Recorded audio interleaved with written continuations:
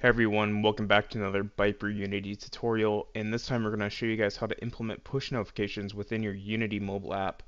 Now if you guys haven't learned how to implement ByteBrew and initialize it within your app, go into the video that we've probably linked at the bottom in the description or in the top right corner, and you guys can learn how to implement ByteBrew into the dashboard as well as the SDK within your Unity project and get it set up and initialized.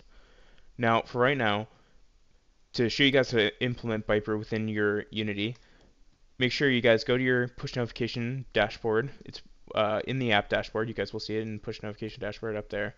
Make sure you guys add a new push notification app. Select which app you guys want to integrate. If you have an iOS app or an Android app, go ahead and do that.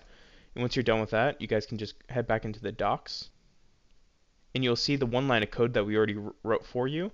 You guys just can copy that, head back into Unity, and let's open up our loading script that we created before to initialize ByteBrew.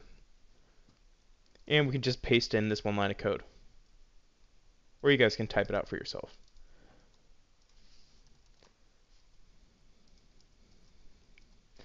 And just like that, you guys are ready for push notifications within your mobile app. It was that quick and easy, and all you need to do is then go back into the docs and go ahead and watch the integrations on how to implement push notifications for Android in the dashboard.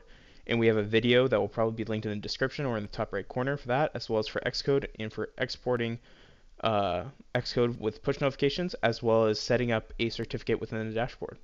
I hope you guys liked this tutorial, and please give it a like and subscribe to the ByteBrew YouTube channel. Thank you.